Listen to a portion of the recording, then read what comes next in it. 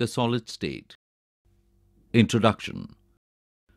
We all know that liquids and gases are called fluids because of their ability to flow. The fluidity in both of these states is due to the fact that the molecules are free to move about. Matter exists in three states, namely solid, liquid, and gas. The following are the characteristic properties of the solid state. Amorphous and crystalline solids. Solids can be classified as crystalline or amorphous on the basis of the nature of order present in the arrangement of their constituent particle. A crystalline solid usually consists of a large number of small crystals, each of them having a definite characteristic geometrical shape. An amorphous solid consists of particles of irregular shape. The structures of quartz, crystalline, and quartz glass, amorphous, respectively. Some of their physical properties like electrical resistance or refractive index show different values when measured along different directions in the same crystal. This arises from different arrangement of particles in different directions as shown. Since the arrangement of particles is different along different directions, the value of same physical property is found to be different along each direction. Differences between amorphous and crystalline solids. Crystalline solids are anisotropic in nature, whereas amorphous solids are isotropic in nature. It is because there is no long-range order in them, and arrangement is irregular along all the directions. The other differences are shown in the table. Classification. Crystalline solids can be classified on the basis of nature of intermolecular forces operating in them into four categories, namely molecular, ionic, metallic, and covalent solids. Molecules are the constituent particles of molecular solids. These are further subdivided into the following categories as shown. Ionic solids. Ions are the constituent particles of ionic solids. Such solids are formed by the three-dimensional arrangements of cations and anions bound by strong electrostatic forces. These solids are hard and brittle in nature. They have high melting and boiling points. Given above are pictures of different three-dimensional representations of NaCl. Metallic solids. Metals are orderly collection of positive ions surrounded by and held together by a sea of free electrons. These electrons are mobile and are evenly spread out throughout the crystal. Each metal atom contributes one or more electrons towards this sea of mobile electrons. These free and mobile electrons are responsible for high electrical and thermal conductivity of metals. When an electrical field is applied, these electrons flow through the network of positive ions. The conventional simple cubic unit cell and face-centered cubic lattice of metallic solids are shown above. Covalent or network solids. These are made up of atoms connected by covalent bonds. The intermolecular forces are covalent bonds as well, characterized as being very hard with very high melting points and being poor conductors. Examples of this type of solid are diamond and graphite. As you can see above, graphite has only 2D hexagonal structure and therefore is not hard like diamond. Types of solids. The different types of solids and their characteristics are given in the table. Crystal lattices and unit cells. There are only 14 possible three-dimensional lattices. These are called Bravais lattices. The Bravais lattices are sometimes called space lattices.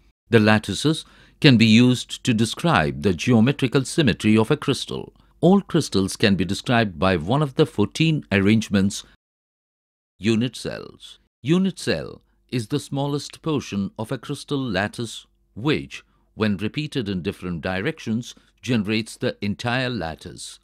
A unit cell is characterized by its dimensions along the three edges A, B, and C. These edges may or may not be mutually perpendicular. Angles between the edges: alpha between B and C, beta between A and C, and gamma between A and B. Thus, a unit cell is characterized by 6 parameters: A, B, C, alpha, beta, and gamma. The structures of the unit cell for a variety of salts: primitive unit cells and centered unit cells. Unit cells can be broadly divided into 2 categories: primitive and centered unit cells. Primitive unit cells. When constituent particles are present only on the corner positions of a unit cell, it is called as primitive unit cell. Centered unit cells. When a unit cell contains one or more constituent particles present at positions other than corners in addition to those at corners, it is called a centered unit cell. Centered unit cells are of 3 types as shown. Primitive cubic unit cell. Primitive cubic unit cell has atoms only at its corner. Each atom at a corner is shared between 8 adjacent unit cells, 4 unit cells in the same layer and 4 unit cells of the upper layer. Therefore, only 1/8 of an atom or molecule actually belongs to a particular unit cell. A primitive cubic unit cell has been depicted in 3 different ways. Represents only the center of the particle occupying that position and not its actual size, called as open structures. Depicts space-filling representation of the unit cell with actual particle size. Shows the actual portions of different atoms present in a cubic unit cell. Body-centered cubic unit cell. A body-centered cubic unit cell, an atom at each of its corners and also one atom at its body center, an open structure, space-filling model, and the unit cell with portions of atoms actually belonging to it. It can be seen that the atom at the body center wholly belongs to the cell in which it is present. Face-centered cubic unit. A face-centered cubic unit cell contains atoms at all the corners and at the center of all the faces of the cube. It can be seen that each atom located at the face center is shared between 2 adjacent unit cells and only half of each atom belongs to a unit cell. Open structure. B. Space-filling model, and C. The unit cell with portions of atoms actually belonging to it. Close-packed structures. Close packing in one dimension. There is only one way of arranging spheres in a one-dimensional close-packed structure, that is, to arrange them in a row and touching each other. In this arrangement, each sphere is in contact with 2 of its neighbors. The number of nearest neighbors of a particle is called its coordination number. Thus, in one-dimensional close-packed arrangement, the coordination number is 2. Close packing in 2 dimensions. 2-dimensional close-packed structure can be generated by placing the rows of close-packed spheres. This can be done in 2 different ways. 1. The second row may be placed in contact with the first one such that the sphere of the second row are exactly above those of the first row. The spheres of the 2 rows are aligned horizontally as well as vertically. If we call the first row as A-type row, the second row, being exactly the same as the first one, is also of A-type. Similarly, we may place more rows to obtain A type of arrangement. Close packing in 3 dimensions. All real structures are 3-dimensional structures. They can be obtained by stacking 2-dimensional layers one above the other. Let us see what types of 3-dimensional close packing can be obtained from these. 1. 3-dimensional close packing from 2-dimensional square close packed layers. 2. 3-dimensional close packing from 2-dimensional hexagonal close packed layers. 3-dimensional close packed structure can be generated by placing one over the other. Let us take a 2-dimensional hexagonal close packed layer A and place a similar layer above it, such that the spheres of the second layer are placed in the depressions of the first layer. Let us call the second layer as B. It can be observed from figure that not all the triangular voids of the first layer are covered by the spheres of the second layer. Wherever a sphere of the second layer is above the void of the first layer, a tetrahedral voids is formed. These voids are called tetrahedral voids because a tetrahedron is formed when the centers of these four spheres are joined. They have been marked as T, tetrahedral and octahedral voids. At other places, the triangular voids in the second layer are above the triangular voids in the first layer, and the triangular shapes of these do not overlap. One of them has the apex of the triangle pointing upwards and the other downwards. These voids have been marked as O. Such voids are surrounded by 6 spheres and are called octahedral voids. One such void has been shown separately, placing third layer over the second layer. When third layer is placed over the second, there are 2 possibilities. Covering tetrahedral voids. Tetrahedral voids of the second layer may be covered by the spheres of the third layer. In this case, the spheres of the third layer are exactly aligned with those of the first layer. Thus, the pattern of spheres is repeated in alternate layers. This pattern is often written as AB-AB pattern. This structure is called hexagonal close-packed structure. Covering octahedral voids. The third layer may be placed above the second layer in a manner such that its spheres cover the octahedral voids. This arrangement is called ICI type.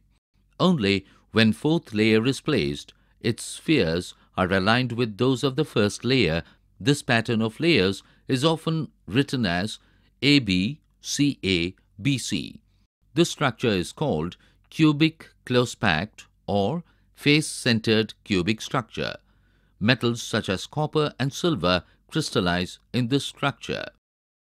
Locating tetrahedral voids. Let us consider a unit cell of CCP or FCC lattice. The unit cell is divided into 8 small cubes. These structures are illustrated locating octahedral voids. Let us again consider a unit cell of CCP or FCC lattice.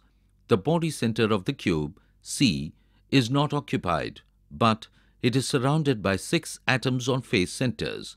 If these face centers are joined, an octahedron is generated. Thus, this unit cell has one octahedral void at the body center of the cube.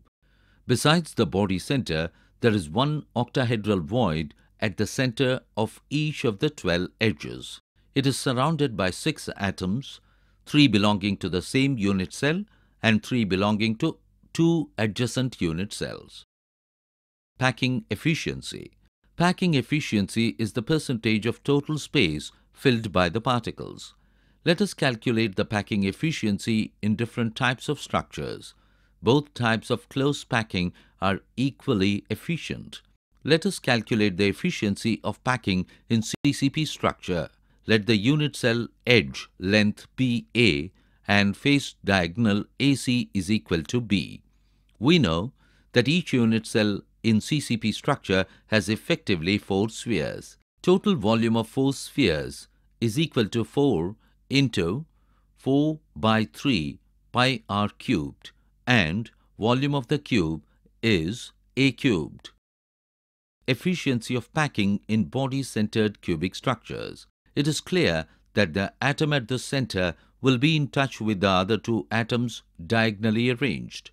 The length of the body diagonal C is equal to 4r, where r is the radius of the spheres along the diagonal that touch each other. Packing efficiency in a simple cubic lattice. In a simple cubic lattice, the atoms are located only on the corners of the cube. The particles touch each other along the edge. Thus, the edge length or side of the cube A and the radius of each particle R are related as shown. Thus, we may conclude that CCP and HCP structures have maximum packing efficiency. Point defects. Point defects are the irregularities or deviations from ideal arrangement around a point or an atom in a crystalline substance, whereas the line defects are the irregularities or deviations from ideal arrangement in entire rows of lattice points. Point defects can be classified into three types: stoichiometric defects, impurity defects, and non-stoichiometric defects. Types of point defects. Stoichiometric defects. These are the point defects that do not disturb the stoichiometry of the solid. They are also called intrinsic or thermodynamic defects. Basically, these are of two types: vacancy defects and interstitial defects. Vacancy defects. When some of the lattice sites are vacant, the crystal is said to have vacancy defect. This results in decrease in density of the substance. Interstitial defect. When some constituent particles occupy an interstitial site, the crystal is said to have interstitial defect. This defect increases the density of the substance. Frenkel defect. This defect is shown by ionic solids. The smaller ion is dislocated from its normal site to an interstitial site. It creates a vacancy defect at its original site and an interstitial defect at its new location. Schottky defect. It is basically a vacancy defect in ionic solids. In order to maintain electrical neutrality, the number of missing cations and anions are equal. Like simple vacancy defect, Schottky defect also decreases the density of the substance. Schottky defect is shown by ionic substances in which the cation and anion are of almost similar sizes. Conduction of electricity in semiconductors. In case of semiconductors, the gap between the valence band and conduction band is small. Therefore, some electrons may jump to conduction band and show some conductivity. Electrical conductivity of semiconductors increases with rise in temperature since more electrons can jump to the conduction band. Substances like silicon and germanium show this type of behavior and are called intrinsic semiconductors. Magnetic property of electrons. Every substance has some magnetic property associated with it. The origin of these properties lies in the electrons. Each electron in an atom behaves like a tiny magnet. Its magnetic moment originates from two types of motions. 1. Its orbital motion around the nucleus, and 2. Its spin around its own axis. Electron, being a charged particle and undergoing these motions, can be considered as a small loop of current which possesses a magnetic moment. Thus, each electron has a permanent spin and an orbital magnetic moment associated with it.